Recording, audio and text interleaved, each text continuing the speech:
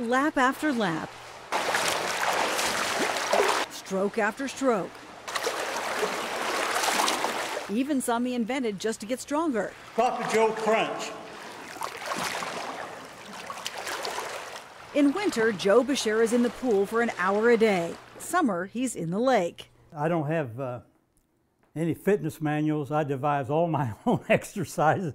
Whatever fits me, I do. He lifts weights 4 days a week, plus high steps down the street. I've got a Norditrack ski machine and then a elliptical stepper. Papa, what are you doing? I'm shaking the bones. And don't forget jogging, too. As you can imagine, Joe's doctor is thrilled. My last physical, he checked everything. He says, well, I'm going to move you from 90 down to 70. I said, good.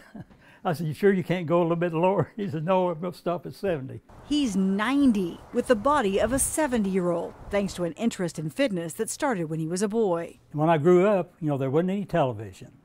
And radio was your only source of social media, it was radio. So all of our activity was outside.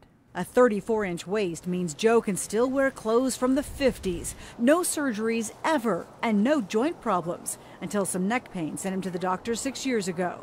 And his bottom line was, well, Joe, you're 80 years old. What the hell do you expect? I said, I don't expect this. So he tried something new, strapping into a decompression table.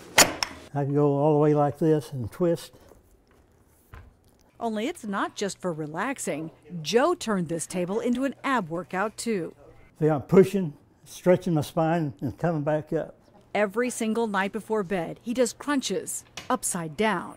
And after 15, 20 minutes on this, you're ready to go to sleep. You don't need a sleeping pill or anything.